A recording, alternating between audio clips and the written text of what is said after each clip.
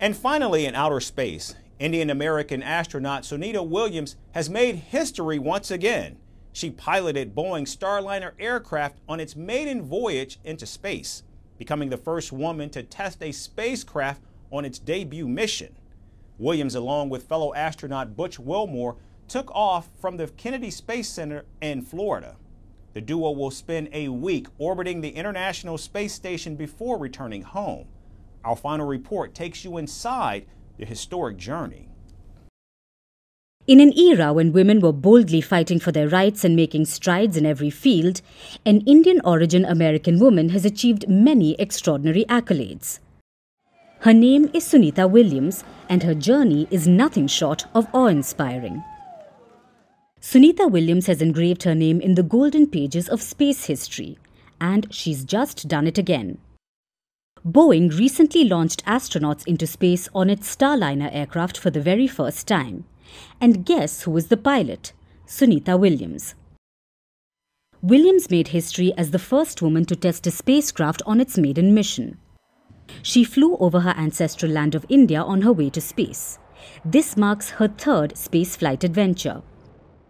Williams embarked on a 25-hour space journey. She's with her fellow astronaut Butch Wilmore. They were launched from the Kennedy Space Center in Florida. However, they have a packed schedule. They will conduct numerous flight test objectives. Not only that, they will also be flying the spacecraft manually. The duo will spend a week orbiting the International Space Station.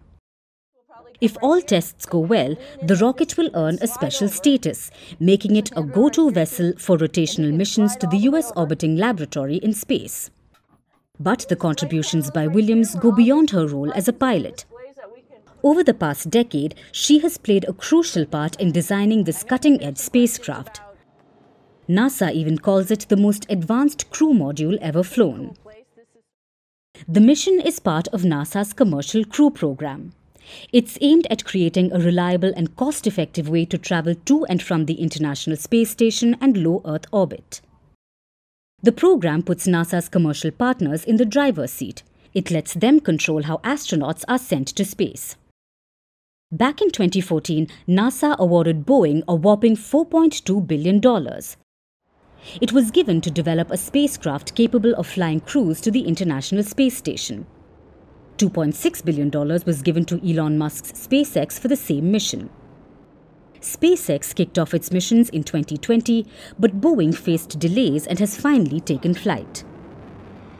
As for Sunita Williams, she's no stranger to making history.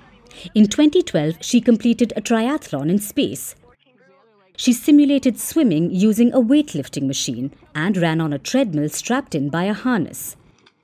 In 2007, she ran the Boston Marathon from the space station, and she once held the record for the most hours of spacewalks by a woman. There is no doubt that Sunita Williams is a beacon of inspiration for women who are aspiring to reach for the stars. So, aim high and dream big, and let Sunita Williams remind us all that the sky is not the limit, it's just the beginning. From impeachments to inaugurations, if it's a political story, we are on the scene. The race for the White House is heating up. We're beating Biden. How dare he say that? If it's breaking news, we're live with the latest coverage. From the White House, the State Department, and Capitol Hill, we know the issues, but above all, we know the players to bring you the latest in-depth analysis on all the key stories that we're covering. I'm Eric Ham. Join me from Washington here on Firstpost America.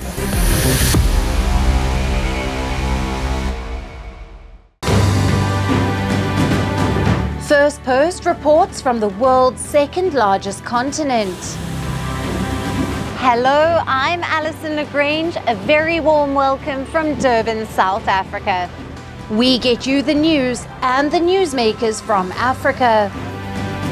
From elections, to climate change, to innovations, and opportunities. As the world's attention shifts, we report from Africa, the heart of the global South. Join me every weekday live on Firstpost.